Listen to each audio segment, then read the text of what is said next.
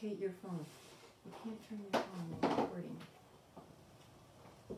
Hello, my name is Alice Vander, and I've been an exhibiting artist with the Rittenhouse Fine Arts show for the last 6 or 7 years, and I'm excited.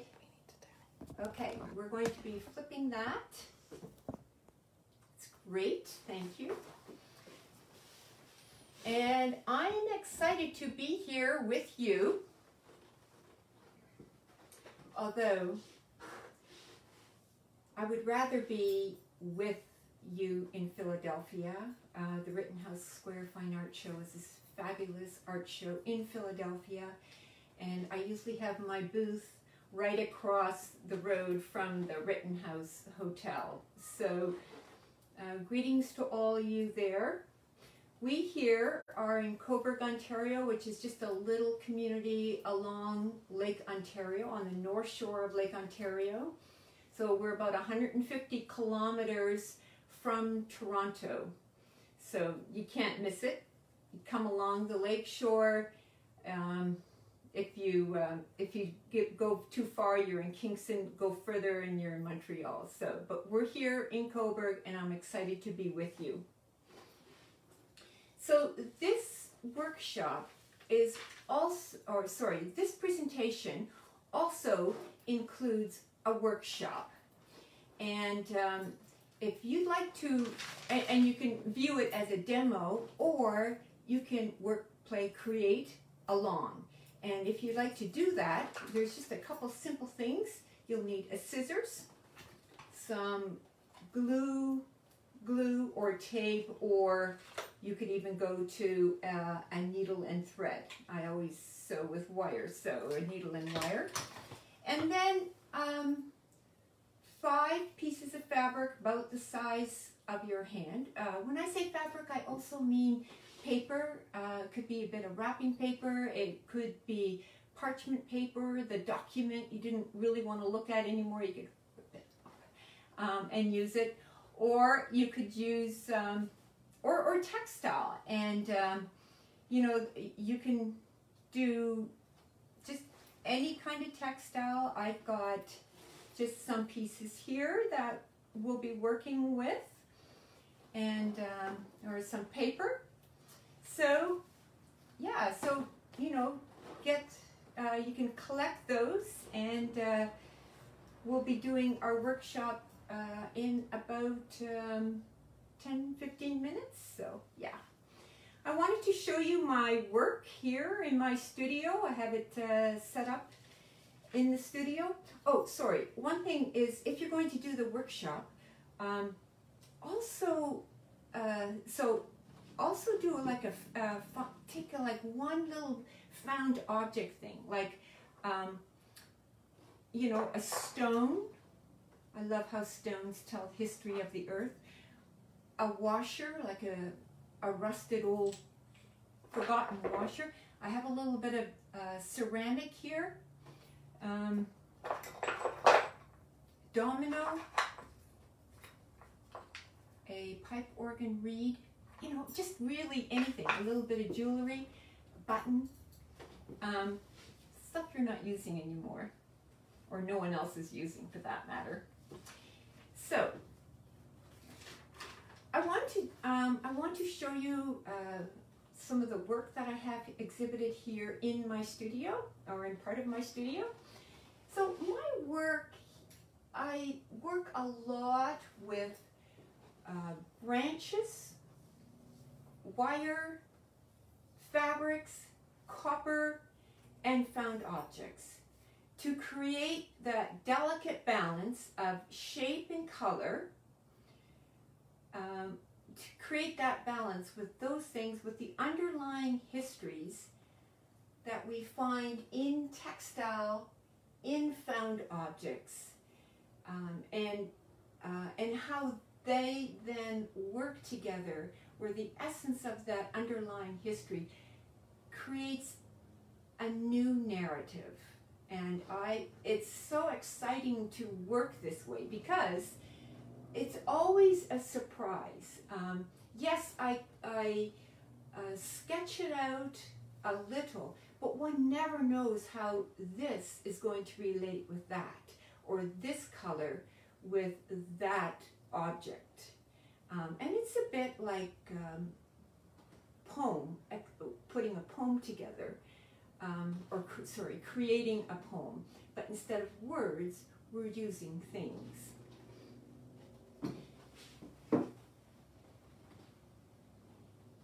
So here is another piece, again, working with the concept of the vessel and working with the concept of that canoe shape as being the gathering spot for all these little narratives that are created when things are put together. I used to work in a plate, and it was more specific to gather the stories of women. And I started this, one of my first pieces like this was I was honoring the work of the women in my history who were in occupied Holland during World War II. And they hid people, provided refuge for people.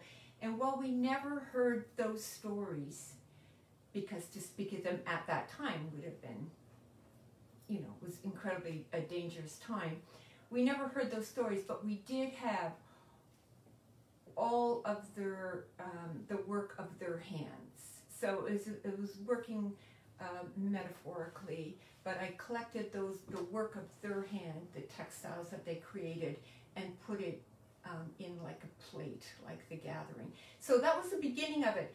And then my work got larger and my plate got elongated.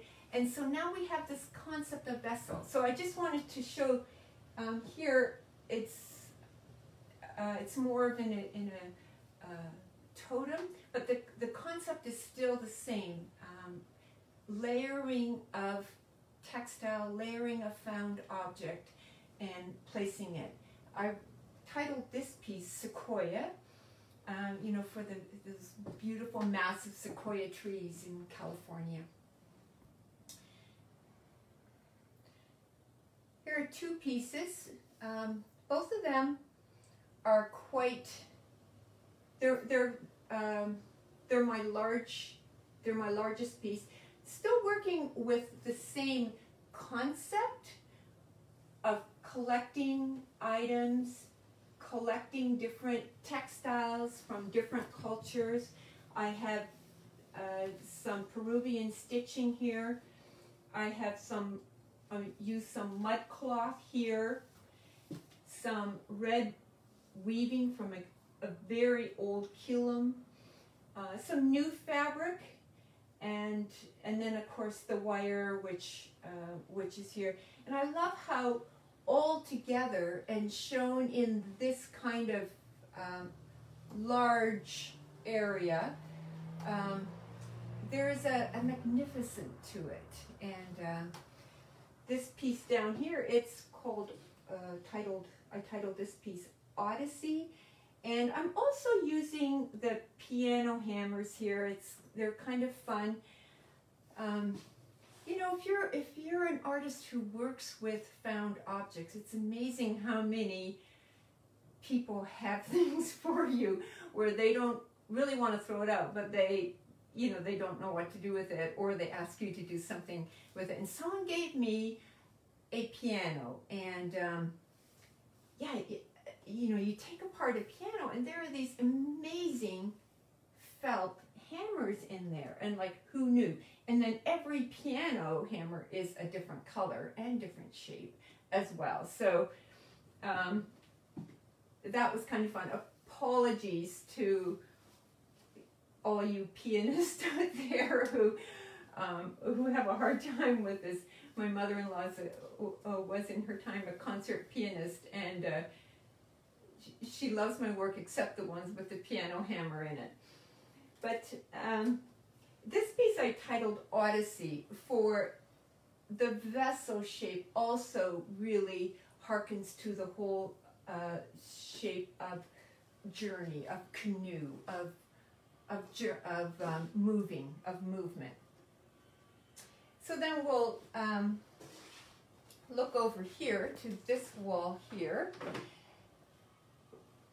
This piece is titled Praxis, and I put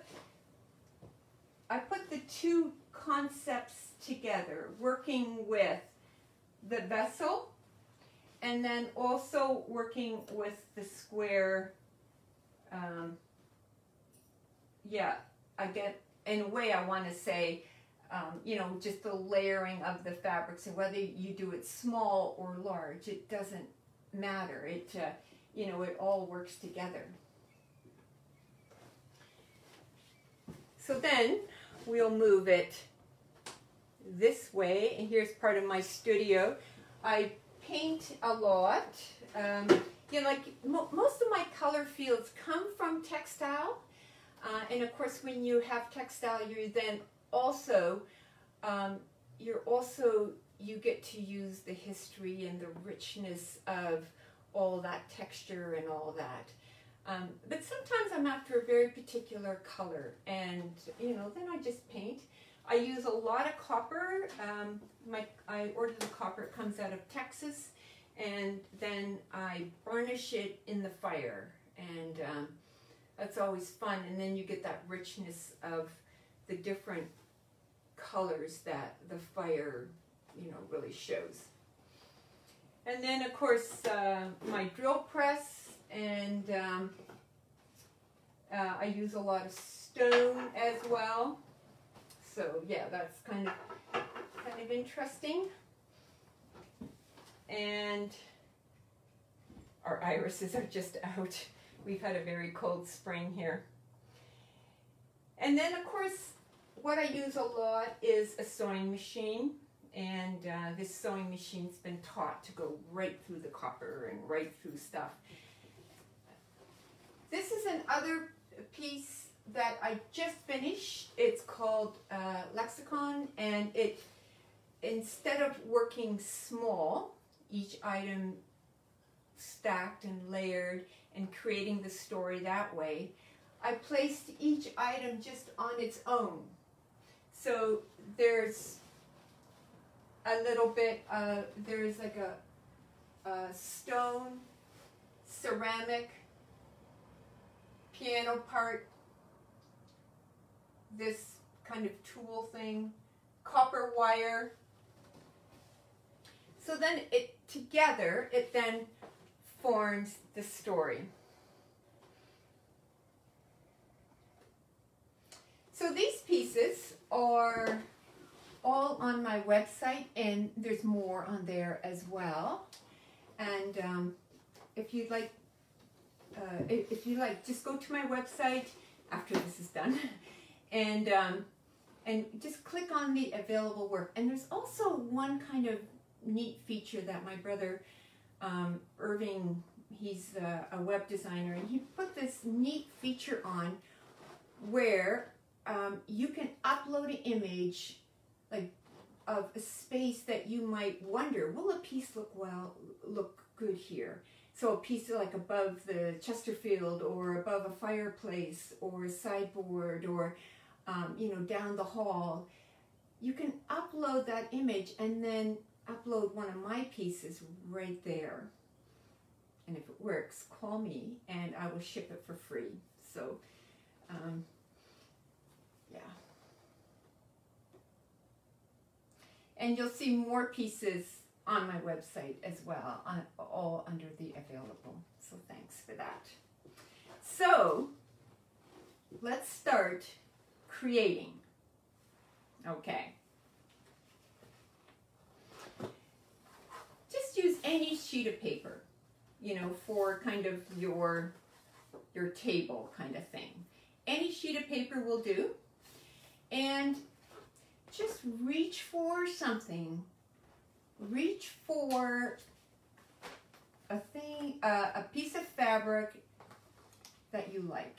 Like, life is too short to live with, or to force yourself to create with something that you're not, in love with, or that you're not really sure about. So start with something that you love, and start with a piece of fabric or a piece of paper about the size of your hand. So I got this. I'm going to cut it down just a little bit here. I could also rip it. This is paper, so maybe I will work a little smaller. So that's your beginning, and you like it. Now, think of as a writer would write a poem or a story. You know, we're putting things together, and everything affects, one thing always affects another thing. So your next choice of fabric, you can choose, again, whatever you like. You can, you know, I'm choosing this, although, you know, just looking at it, I'm thinking, oh, that's a bit dull, even though it's all hand woven and ancient and stitched. Sometimes you might go for a bit brighter. So I'm going to be cutting some incredibly fine silk just to get that lovely sense of color. And you can, for your second piece, you can either put it right in the middle or lay it off to the side. And you don't have to glue now yet. You know, you're good with whatever, however it is. And then choose another piece. And I'm just using a little bit of an old piece of, not an old piece, but a piece of upholstery, like curtain samples. You know, you can really kind of get some fun things from there. So what if I just put it like that? So again, I'm putting it beside. And, you know, I must admit, when I'm working like this, I'm just working with, oh, let's try to see how it's going to go. So, you know, no thought of masterpiece, because the masterpiece emerges. And in that way, I don't know how to say this, but yeah, I always have to try to let the piece speak to me. And sometimes when I think, oh, this is going to look so amazing, when I use it, it's like, no, doesn't quite do it. So, but, you know, so I'm just kind of, just kind of relaxing and working. I've got now 3 pieces down. And now I could put another contrast here, but you can see how I used light background, very contrast here, and then another monochromatic kind of light here, and laid this over. And it's not exciting me. So I will take it off, and I will start becoming a little bolder. People often ask me, so where do you get your fabrics from? And truthfully, I get them all over. Like sometimes I purchase it at the textile museum. Sometimes I buy it new at Fabricland or something like that. Sometimes I go through secondhand stores and purchase beautiful skirts, size 0. And I'm always asked, oh, you think that will fit you? And I'm like, I'm sure it will. Not, you know, wanting to tell her that I will be cutting it up. But yeah, so this time I'm going to be using a part of somebody's beautiful skirt. And I'm kind of liking that, but I will be cutting it. So suddenly, I now have 4 pieces of fabric down. And I'm just going to be cutting it a bit smaller. So, layering it. And, you know, in some ways, no, I've never directed a choir. But in some ways, it must be, when you're doing art, it must be a bit like directing a choir. Like, be quiet, sing a bit louder, you know, you're trying to have everything come together. Like, so I'm looking at this and I'm thinking, the black is pretty bold with the white, with the red, but this part here, it's like it feels a bit lacking. So I'm going to put a little bit of the red over there. So I'll cut this in half.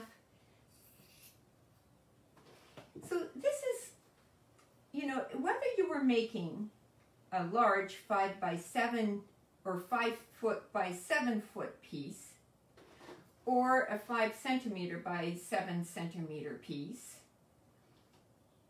the concept is the same. And so it's kind of fun how things can work together. So how you can create a base, something like this. And then you look at it and you start to ask yourself, what does it need? What color is it really wanting? And so, you know, I have this cut from a piece, cut from a quilt, with permission and everything, of course.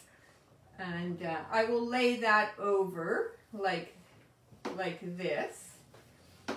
But then you'll notice I'm losing part of the white. But maybe that's okay, you know. And so it's constantly a back and forth. It's okay if we do this or that. So we keep working. And then, you know, once you have your base down, and I would say this is a bit, this, you know, I could look at this as a bit of a base. Then you can start adding some other fabrics that are maybe not quite as bold, and you don't need as much. This is some kind of this is a bit of a fun fabric that I bought in England when my husband and I went there. That was kind of a lovely find. Sometimes when you go to different places, you see, you know, you get the sense of that culture coming out in the fabrics that you purchase. So you can lay that down, or you can lay it across like this. And so it's like you're sculpting not only with fabric or textile, but you're also sculpting with all the different colors. And so your color, all the different concepts of art is coming out in what you're doing.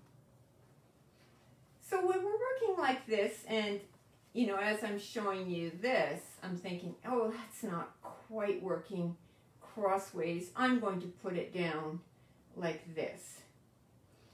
And so I'm going to put it in the middle. And then, like, look at this piece. I purchased it. It was part of a larger quilt, a crazy quilt done in the 1800s. And I purchased it at the Textile Museum here in Toronto. And it just has all these stitches that speak of process, and that speak of history, and that speak of stories. And I'm going to put that down as well. And I'll put that over. So we're working now with a piece that's quite powerful in the contrast, the juxtaposition of darks and lights. And for that, I could add, because it's powerful like that, I could add different things.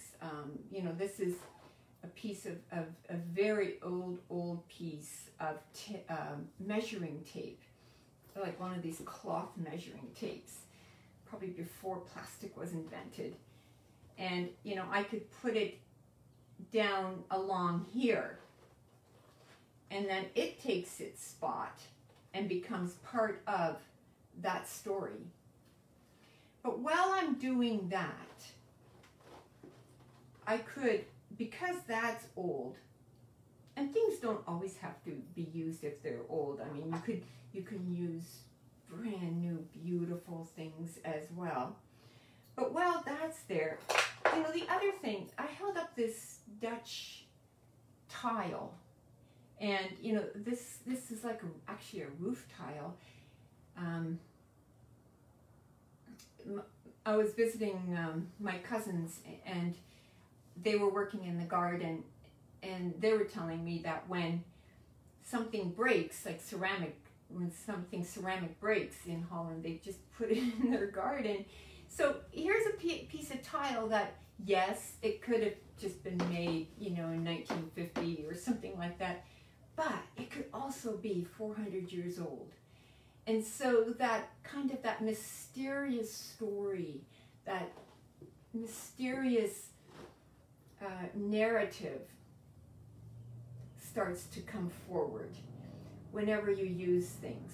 Always placed for aesthetics, but then the richness of the story that something brings.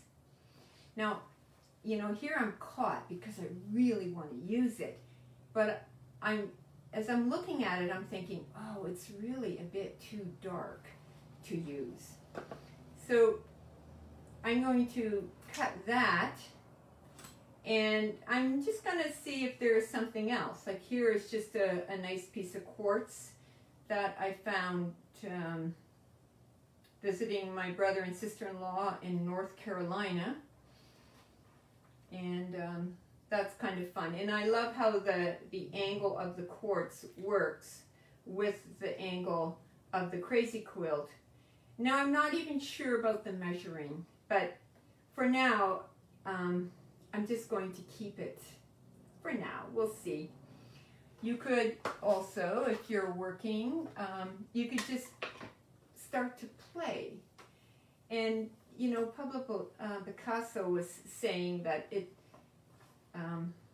how much art is play, not play in the kind of the frivolous, you know, play, but it's opening up yourself to the whatever will happen. Like that's so exciting when you're doing art. So, you know, if I take this, you know, if I put it here, then I've taken off that. But, you know, play around with what's working. I mean, maybe you need to add more. Maybe you need to add less. You don't have to tape things yet, you know. But whatever you add to your piece, you will add it in. You will add to the visual story. You will add to the color, the texture, you know, all of those concepts of art. But you will also add to just the richness of that mystery that new narrative creates. So I'm actually going to hold it at that. I'm actually going to now work on the attaching. And my mother taught me how to sew and everything, but she probably doesn't realize I'm using all those skills that she taught me to sew with wire. You know, in every little motor that you have, your vacuum cleaner, your mixer,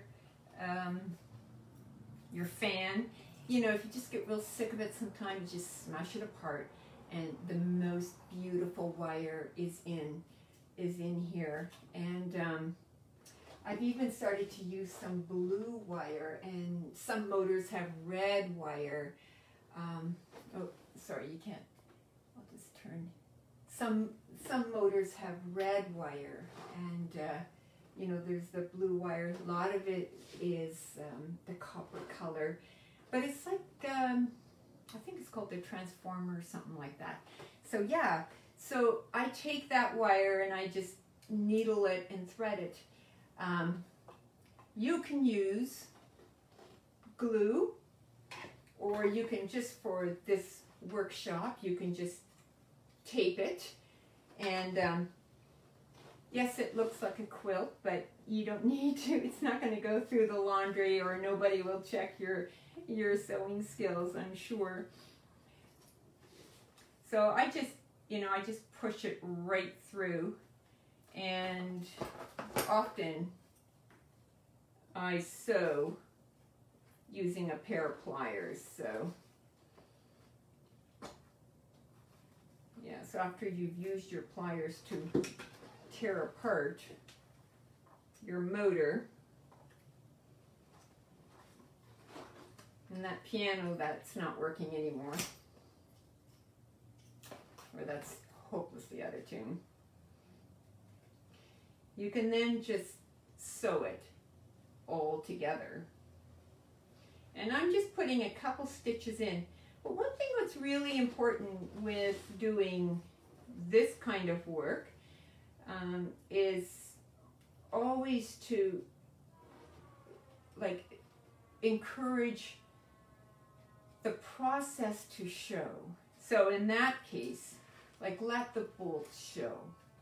And so in that case, I am just going to be stitching here, and I'm going to just do large kind of big copper stitching.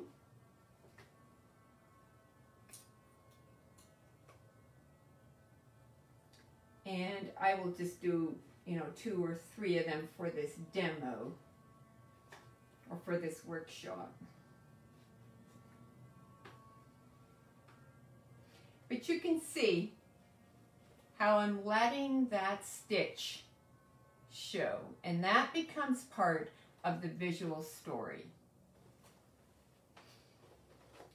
So once you have that done, but I should just back up. So you can see then, how a little piece like this can be put in something, can be put in a vessel like that. Like this little area here, that's exactly how I built it up. So a piece like this has lots of built up areas, where I've just layered color and let that richness happen. I'm looking around here also. This piece here, you can see how doing, I did this little square here, but you can see how this square is the same concept of what we just did.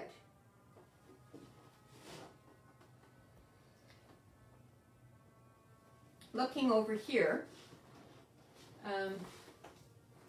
oh, and I should also say, if you have questions, just type them in, and we'll be answering them in the last 5-10 minutes, which we're heading into now. How we present the work doesn't. I mean, there's many different ways of how one presents the work. I've just finished this for this show as well, but again, all these pieces in here have been completed in the same way.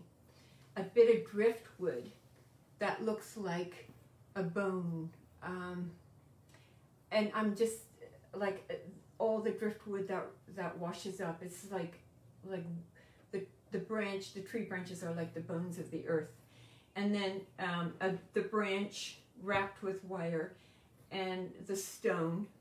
So these are all pieces completed the very same way that we just did. For this one, I just put it in a square. I think it's like a 9-inch square. And then I framed it, and this, here's a very similar piece.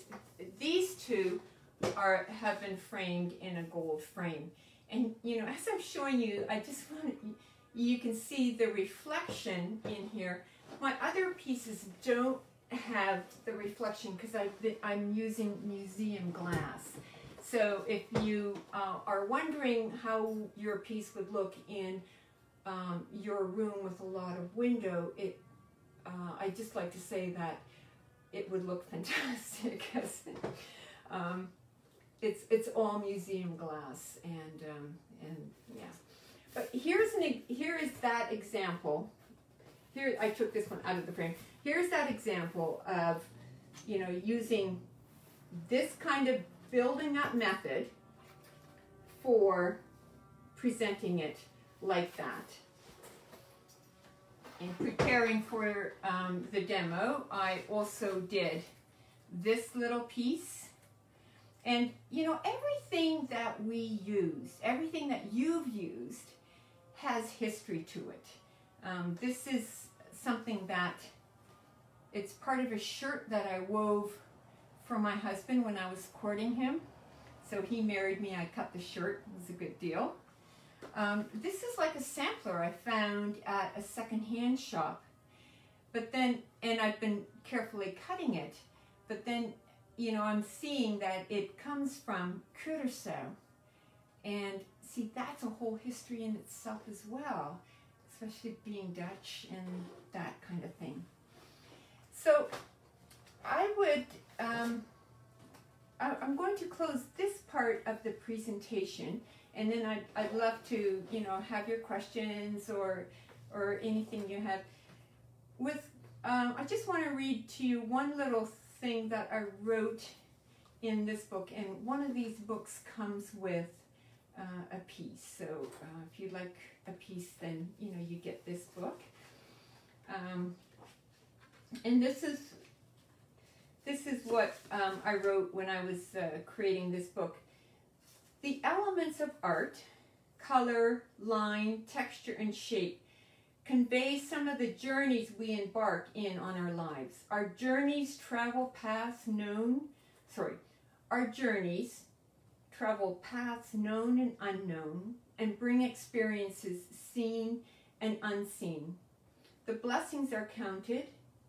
The goodness and the strengths of these experiences are recorded. And, you know, I wish you all the safety on your path, and joy as you record your journey, and joy as you enjoy the journey of other people and the art that brings forward. It's art that brings joy, among other things. But yeah, so thanks so much for being here. And if you have questions, do we have questions? Yes. How do you fasten heavier items such as stones? I fasten heavier items with some pretty heavy, some industrial glue called Glues It. We get it here at in Ontario, Canada, in Home Hardware. But any kind of industrial glue. And then I always stitch over it as well. For the lighter ones, you can just use a regular kind of glue, you know, for the stones that aren't so heavy. But yeah, I'm just kind of looking for example. See here, I used a real heavy industrial glue, and then I stitched, I wired it down as well. So, How do you frame your 3D pieces? I frame my 3D pieces in like a museum quality shadow box frame. So my frames are about 3 inches deep, and I mount the piece on the acid-free foam core on the back, and then it has about 3 inches in there to get that depth. How do you organize your fabrics?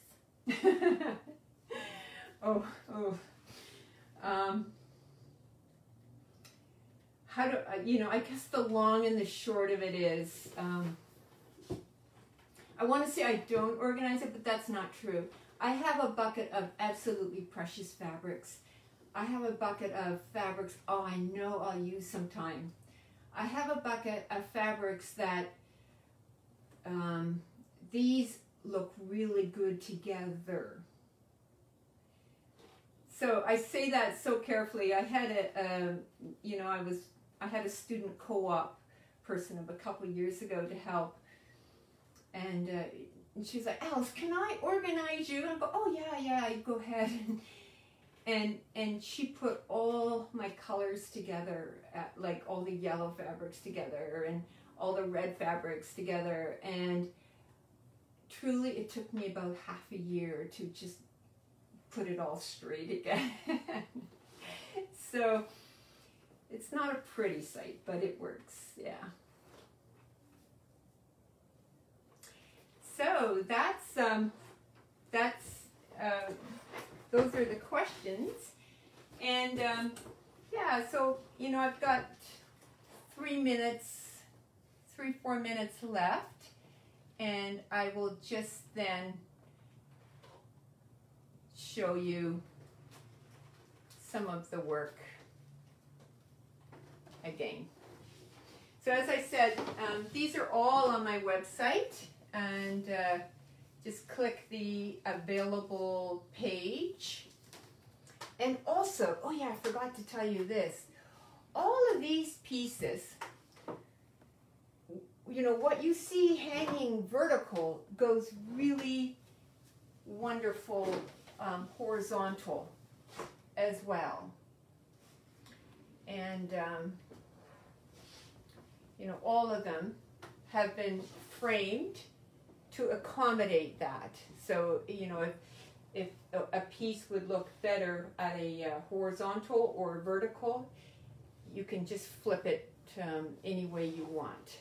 So you can see then, how this is like what we just did, like all little stories then combined to make one big story.